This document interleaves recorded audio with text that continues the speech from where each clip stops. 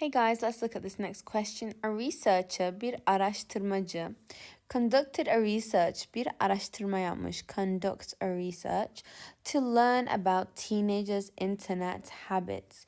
Gençlerin internet alışkanlıklarını öğrenmek için bir araştırma yapmış.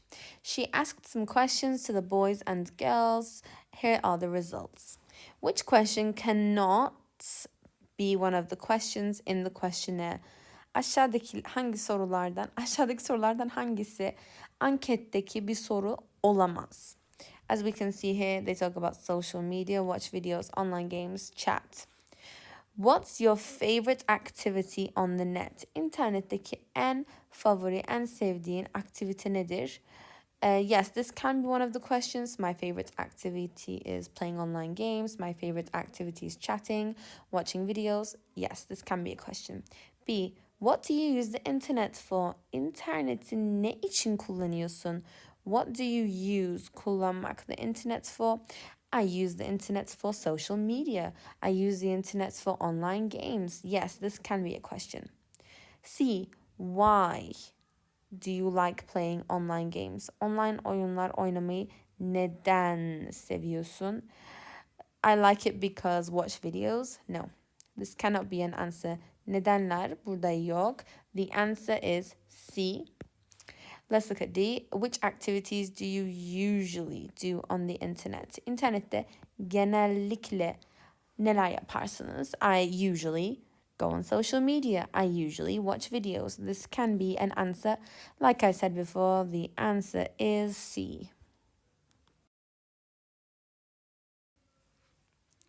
Which option is true according to the table above? Yukarıdaki tabloya göre hangisi doğrudur? True. Pearl prefers, tercih ediyor, watching videos to playing online games. Pearl, video izlemeyi, online oyunlar oynamaya tercih eder. Let's see. Pearl, watching videos, sad face, playing online games, happy face.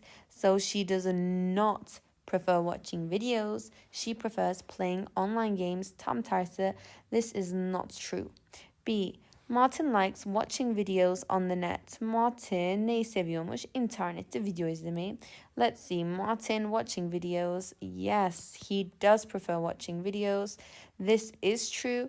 The answer is B. Devam edelim biz yine de. Ted uses the net to get information. Bilgi almak için interneti kullanıyor Ted. Let's see. Ted getting information, bilgi almak için, araştırma yapmak için. And here we have do research, araştırma yapmak. Bu ikisi eşleşiyor. Get information, do research.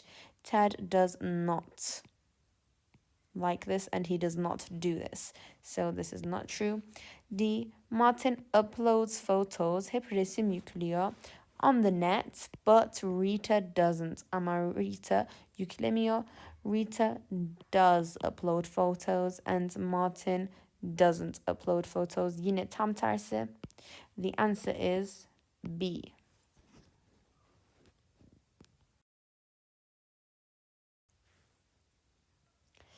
I'm Helen. Everybody in my family uses the internet for. İnterneti kullanıyorlar. Ne için kullandığını göstermek için kullandığımız bir kalıp. For different purposes. Herkes interneti farklı amaçlar için kullanıyor. My favorite online activity is checking my emails. So Helen likes checking emails. I'm going to draw a little email icon. My brother improves his English on foreign websites. Erkek kardeşim İngilizcesini geliştiriyor. Improves his English on foreign websites. Yabancı sitelerde. My father reads online news. Babam online haberler okuyor. And my mother searches for recipes of meals. Annem de yemek tariflerini araştırıyor.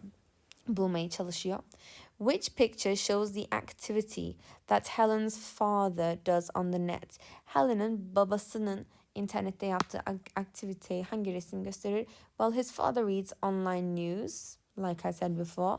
This is looking for recipes, checking emails, learning English, improving his English, and C is online news.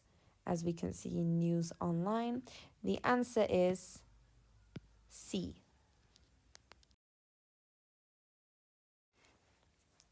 Mr. Swan asked the students about their device preferences to connect to the net. Mr. Swan öğrencilerine sormuş. Neyi sormuş? İnternete bağlanmak için kullandıkları, tercih ettikleri cihazları sormuş. Here are the results.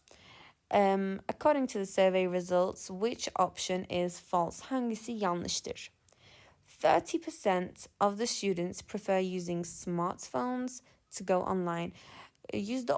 Öğrencilerin %30'u online'a bağlanmak için akıllı telefonlarını kullanıyorlar. Let's see, smartphones. Yes, they are indeed 30%. True. B. Laptop is the least popular device. En az popüler cihaz to use the internet among students. Öğrencilerin arasında. Among students. Let's see. Laptop.